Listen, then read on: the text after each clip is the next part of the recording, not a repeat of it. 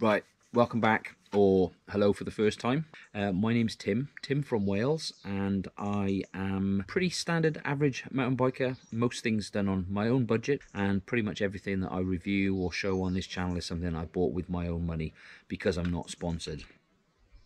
Anyway, today I just wanted to talk about my puncture repair kit, and what you see here in front of you from left to right is all the stuff that I carry in my pack here, or strapped to my bike with this.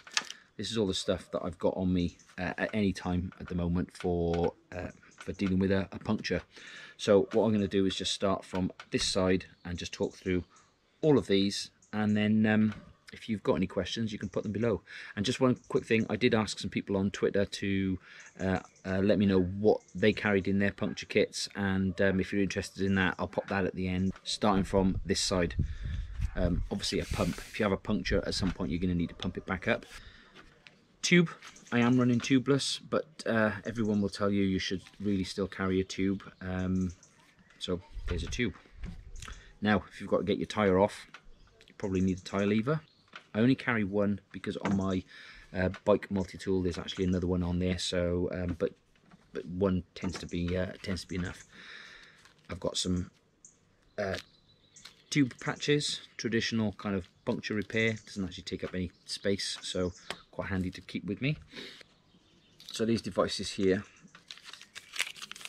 this year comes in a kit from a company called Well-Tight. I'll put a link below if you're interested. But if you get a hole in your tubeless tyre that your sealant's not quite sealing, then this is the sort of stuff that you're going to use to repair it. So you've got like a file rough edge on here. Does that show on the camera? Yeah. So you've got like a rough edge on here. So this is for perhaps making the hole a little bit wider, roughening it up a little bit to allow these sticky things to stick. And then this here is the tool for sticking these in. So what you do is you take one of these and you put it across, you put it into this hole here, almost like sort of threading a needle, but it is open on the one side, as you can see. So what you do is you poke that into the hole, pull this back out, that leaves these in, typically in a kind of a V shape, and plugs the hole, and then you can trim them off, leave them however you want to. I found a smaller tool. This was in Go Outdoors. I think this comes from a company called Genuine Innovations, and purely just because of the size of it, it's quite small, it's quite handy. I would expect my sealant actually to seal a hole this big, but just in case, it's quite handy to carry anyway, and it again doesn't really weigh a great deal. Should these not actually work properly, correctly, they are sticky and they will stick in the hole. It's always handy to have a bit of glue as well. So I've recently done a full video on these things, but this is a CO2 canister. So if you are repairing a tubeless tyre and you want to pump it up pretty quickly, this is definitely the way to do it. And I normally carry one of these and this nice simple tool for inflating the tyre. Many years ago somebody told me a piece of toothpaste tube is useful to make what they call a tyre boot. So if you slash the side wall of the tyre, you can put this inside the tyre, perhaps glue it in place, and it will hopefully hold the tyre together a little bit better. So maybe we'll get you out of a catastrophic tyre failure, who knows. On that front as well, I've got some Gorilla Tape wrapped around my pump here, which is excellent for sealing holes in stuff anyway, so that might use. I carry a spare Presta inner for the valve.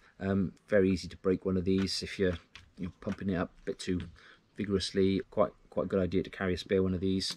And due to a mishap I had last year, I've now started carrying actually a completely spare valve. Very useful. I didn't have one on me on the particular day, but this one here, it actually snapped at the top. So luckily somebody with me was carrying a spare valve, and I've now decided to do it ever since. It would have meant me putting a tube in, but of course if you're out for a long ride, you might want to save that for a later. Or you might have already used that and then you've used another tyre, you've broken this one on another wheel. You know, if every eventuality you need to do it. You might wonder why I want to cover every eventuality. Well, I've trained as a mountain bike guide, and quite honestly, when you train as a mountain bike guide, you do fancy taking the kitchen sink with you from time to time. So hope that was interesting. If you've got any questions or comments on any of this stuff, please put it below. And now, as promised, what I said I was going to do was run through some of the stuff that other people said to me that they were doing, and I'm just going to run over to Twitter now. So here we go. As you can see here now, what do you carry on your bike to repair your tube, tyre? I'm going to do a video, what you carry, DM me a pic, or blah, blah, blah. Anyway, so here are the responses that I had. This was the picture that I put up just to sort of entice people to get a bit interested. So as you can see here, we've got Road Trooper bacon strips. So that's what we've already talked about. If that don't fix it, I'll bang a tube in. Mark says that he carries a spare tube, a couple of tyre levers. He likes the ones that came with MB UK magazine. Just looking at that out of the corner of the picture there, looks very much like the Park Tool ones, but who knows. So, excuse me. So Yeti Pilot has a CO2 canister like the one I've shown you, and then those look like Dynaplugs. I've never tried those.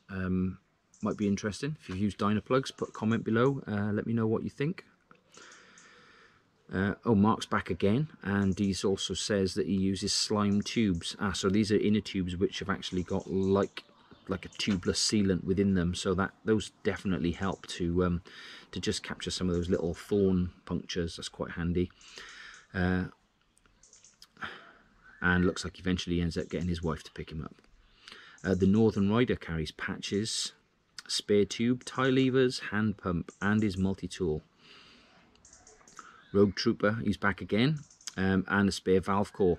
There we go, like I've just shown you what I have.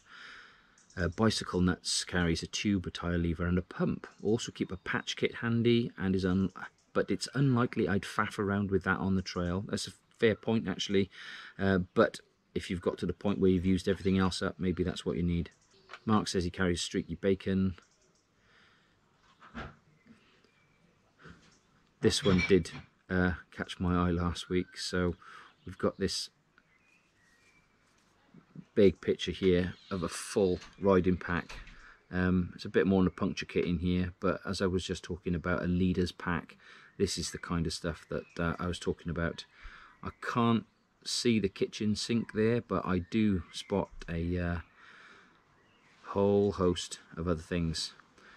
Fair play. That's a pretty good setup. 1970 Mike Mark II, the Staffy Lover. Don't know who you are. I don't carry anything, just a bottle. Can't be doing with that backpack bollocks. Ride light and free as the Lord intended. Mina at Rochdale says, I'm relatively new to cycling. Up until getting a puncture, all I used to carry was a banana and a can of iron brew. Having experienced a puncture, I carry a spare tube, lever, multi-tool plus pump, and still the banana and the iron brew. Dr. Burm's CO2. He's got run flat foam inserts. Never tried those. Might be useful. Run flat foam inserts. It's nowhere I'd want to try and pop a bead by hand on a trail. Just always make sure I'm well topped up with fresh sealant. Yeah, well, I mean, I can honestly say that maybe since I've been tubeless, say 3 or 4 years, I reckon probably only 2 punctures I've had to fix on the trail. So you set it up right, unless you've had something pretty nasty happen, then normally get you home. Shane says the same here, minus CO2, so I think that's the same as Dr. Burns. Yeah. Daniel Steele carries a spare tube. I'm assuming he has a pump as well. Haribo for the long walk home. Healthier Blokes, just a pump, spare tube, and a phone for my lovely wife on speed dial. I don't carry anything. I carry all this on long trips, says Mars Zalex. So there's some good spares there, including the valve cores like I was talking about. So yeah, good set of kit there. Yes, oh yeah, I answered the question there. 2 bike tools, what's missing? No, one of them has a 2.5mm Allen, longer and easier to use. That's a good point. I might cover that in another video at some point actually, because there are some things with Allen keys that can be a bit of a pain on the bike. Right, hope that was interesting. Somewhere on the side of the screen here, I'm probably going to put some links to some videos on some of the other stuff that I talked about, like my pump and the CO2. So if you want to learn a little bit about some of those things, then please have a look at that, and I will see you in the next video.